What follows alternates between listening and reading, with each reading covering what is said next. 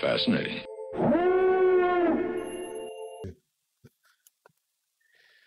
So the Sharpness post-process material is available to download in the show notes, but we'll see how that's set up and the component parts that come in that download. It works quite well because it's giving an overall effect at sharpening up the image.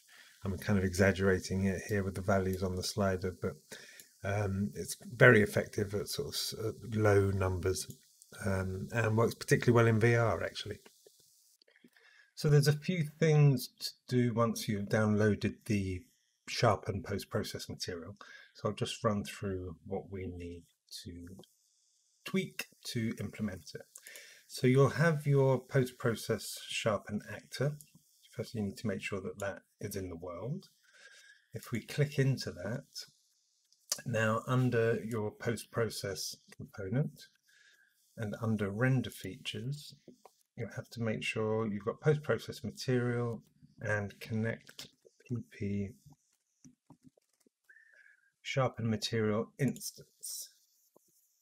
Compile and save that. Now, if we click through on that, we'll see that the parent has not, the connection to the parent has been lost because it's just grayed out. So if you click on that, make sure the parent is connected, PP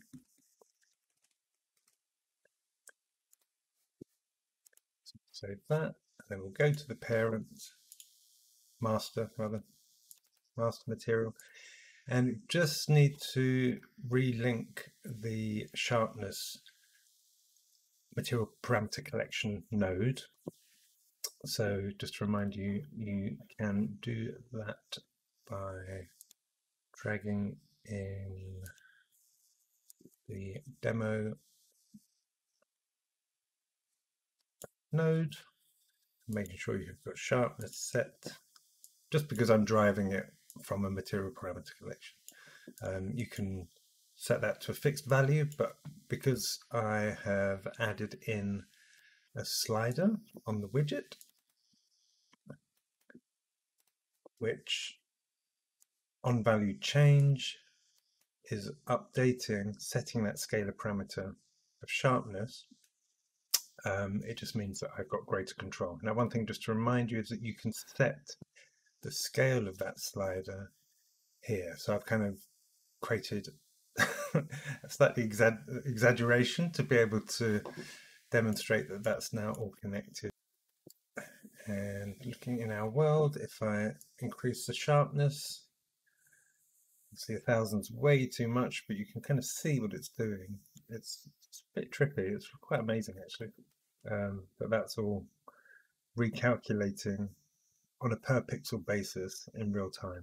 So obviously the more subtle, the more control you have.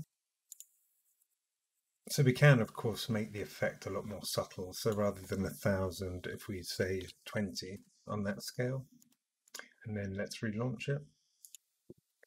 And now we've got much more subtle control. So looking at the clouds at the bottom there, we're kind of sharpening up where they're in focus. So yeah, that's then affects your whole world based on that sharpness setting. So have a play with those, and hope that was helpful. Live long and prosper.